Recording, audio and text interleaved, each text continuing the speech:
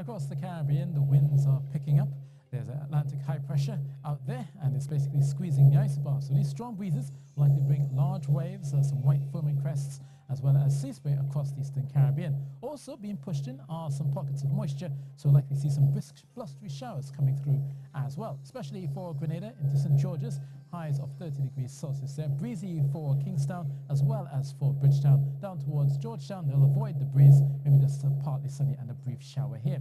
Further up the island chain, the breeze will definitely be a factor up to Antigua and the St. Kitts. Meanwhile, out towards the Greater Antilles, it's mostly fair and settled across Jamaica, but it could be seeing a bit of cloudiness, possibly pushing through into Santo Domingo. So a few light showers are likely as they go through Wednesday. Only a few clouds across the border in Haiti, at 34 degrees Celsius for Port-au-Prince and 28 degrees Celsius for Havana. So that's your Caribbean travel weather, and that's it from me.